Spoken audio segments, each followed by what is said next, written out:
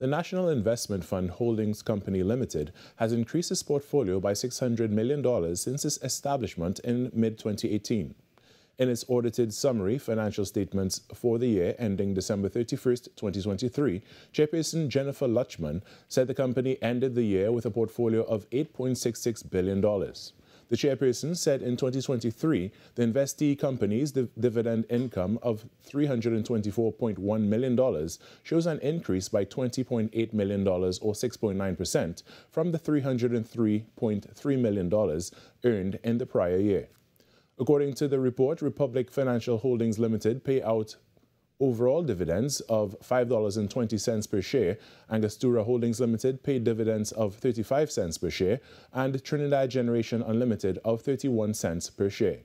One Caribbean Media paid out 20 cents per share and West Indian Tobacco distributed 78 cents per share. The NIF chairperson also noted its NIF 2 bond, which was launched in January 2024 for $400 million at 4.5% with a term of 5 years, was oversubscribed by 267% when it closed on February 9, 2024.